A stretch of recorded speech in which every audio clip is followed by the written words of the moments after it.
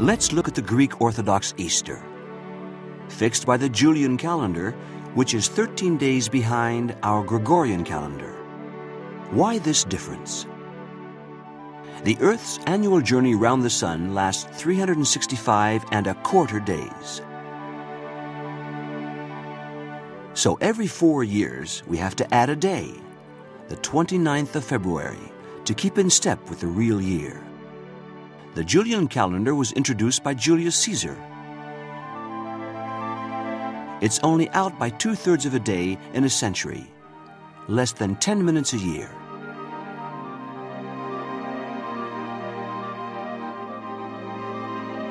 Even so, after 16 centuries, we'd built up an extra 10 days. So, Pope Gregory XIII removed these 10 days, and to stop the same lag building up again, he decided not to add a day in the last year of each century. Today, we still use the Gregorian calendar. However, in countries where they practiced the Orthodox religion and didn't obey the Pope, they kept the days he'd skipped, so they were 10 days behind. Then in 1700, 1800, and 1900, the last years of 3 centuries, they got 3 more days, adding up to a 13-day difference. The calendars are different because people work differently with time. In February, we could see Orion due south at around 9 p.m. It's easy to recognize with its head, 2 hands, 2 feet, and belt. But if we look tonight, Orion has gone from the south. To find it, we have to look to the right, southwest. Orion is a useful guide to help us imagine the Earth's journey. In 1 year, the Earth moves around the Sun, a complete circle of 360 degrees, so 1 degree a day. Each night at the same time, we look 1 degree further left and see the stars have slipped 1 degree further right.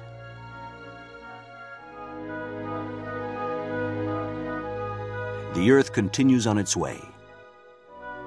2 months have passed. To find Orion, we have to look right to the southwest. And in 2 months, when the Earth has continued on its orbit, Orion will be behind the Sun. Naturally, we won't see it. In 2 months, Orion has moved to the right, but in reality, Orion hasn't moved. It's the Earth which is carried on around the Sun.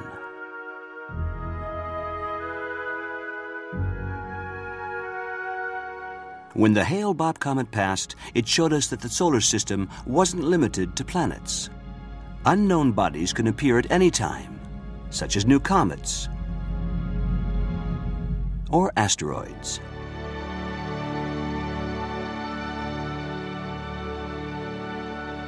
Tiny planets make up the asteroid belt between the orbits of Mars and Jupiter. How did they form? For a long time, we thought the asteroids were the remains of a planet, which was destroyed in a collision. Now we think that we have to look back to when the solar system was created. The asteroids are probably the remains of the interstellar matter which didn't stick to any planet, floating between Mars and Jupiter. Thousands of asteroids circle on tangled off-center orbits. You could say they're the reckless drivers of space.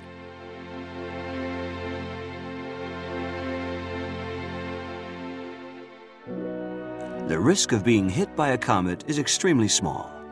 Collision with an asteroid is a greater danger. There are asteroids of every size. Little meteors which flame in the atmosphere and burn up without reaching the ground.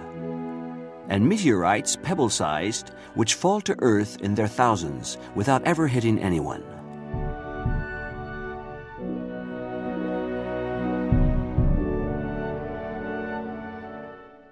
A building-sized asteroid fell on Siberia in 1908, destroying 2,000 square kilometers of forest. But there are even bigger asteroids than that, the size of a mountain or an island. Every day, our increasingly sophisticated radar is discovering new Earth-crossing asteroids. Asteroids that cross our orbit. The asteroid Gaspra is the size of the island of Jersey. If an asteroid that big hit us, all life would be wiped out on Earth.